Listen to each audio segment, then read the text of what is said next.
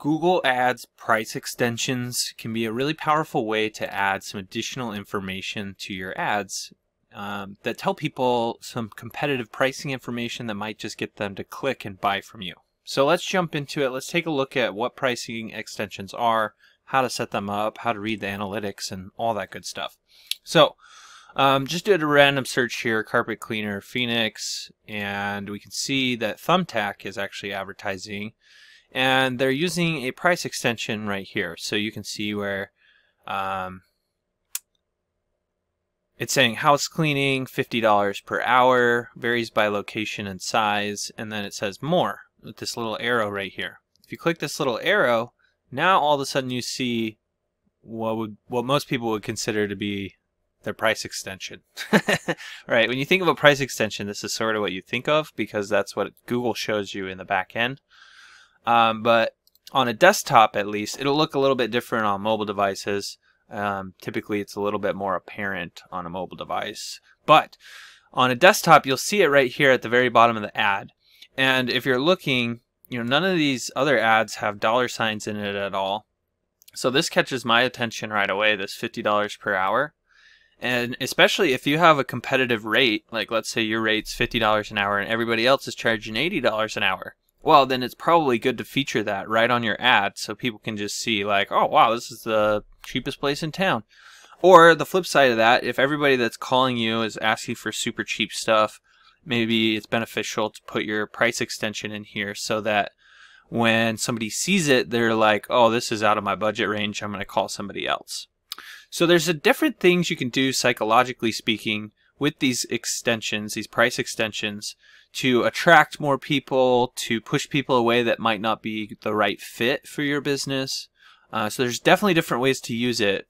But if you want to have your price extension set up here so that people can sort of get a sense of what they're getting themselves into, then all you'll do is come over to your Google Ads account and you'll select a campaign. So, you need to set it up on a campaign. It's actually, you can set it up on an account level. I would recommend setting it up on a campaign level just so that you can keep everything straight, because pricing might differ from campaign to campaign, and even from ad group to ad group. So you can even set it up at the ad group level.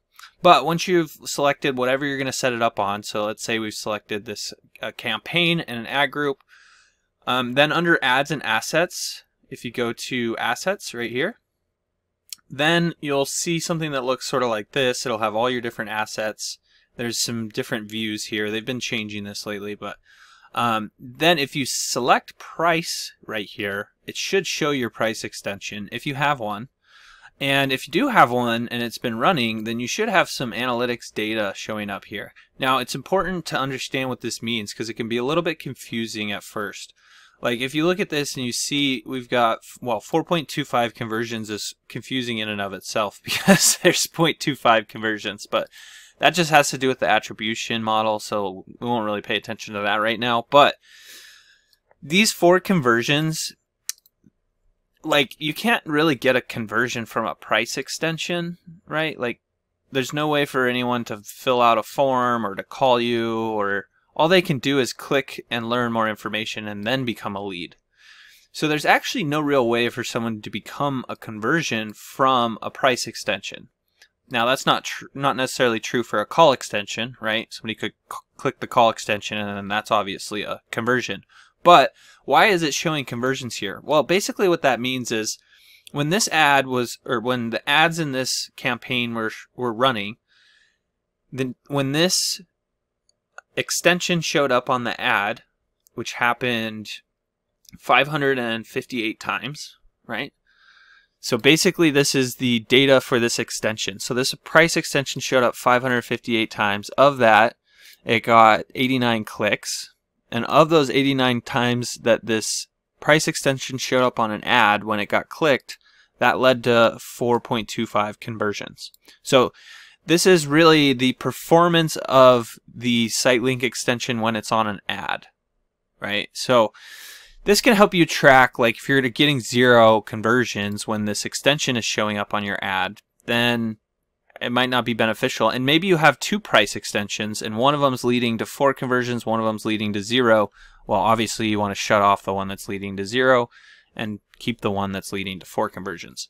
So this is helpful data to have, but it's also good to understand that, you know, it's not actually leading to conversions, and our $19 cost per conversion is not necessarily coming directly from this price extension. So now that you sort of understand how the data works for when you're running a price extension, let's look at how to set one up. So basically, you just come over here, click on the plus sign, and then it's going to pop up a window that looks like this. And you can see where it says edit price. You can choose your language, your type.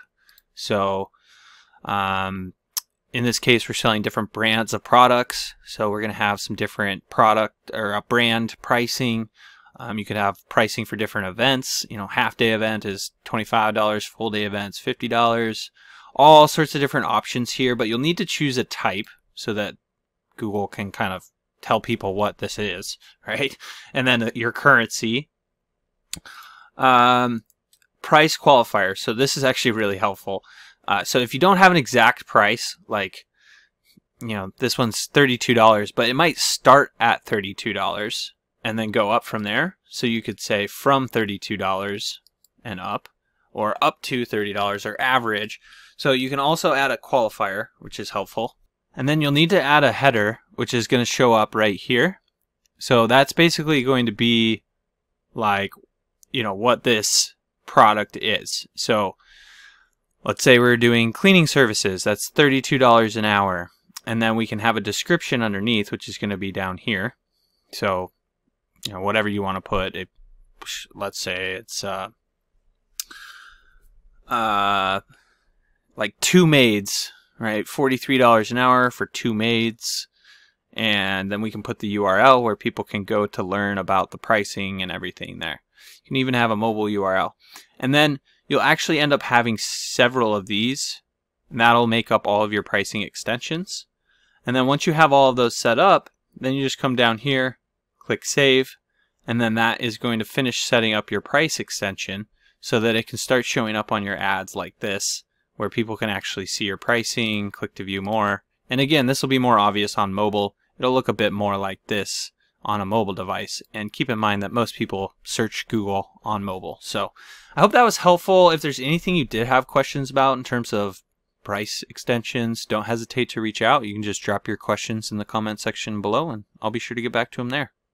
Look, if you're the type of person that just doesn't even want to deal with Google Ads anymore, then you can always reach out to me. My company is Missoula SEO Geek. I'll leave a link to my website down below, but we do manage Google Ads for different companies and different industries, and you can come learn about what we do, what makes us unique. You can even read some of the testimonials from some businesses that we've taken from 0 to over $1 million in revenue, like this one here. And really just see that, you know, this is the type of thing that's going to explode your business growth. So feel free to reach out. You can always give us a call or contact us through our website, and we'll look forward to working with you.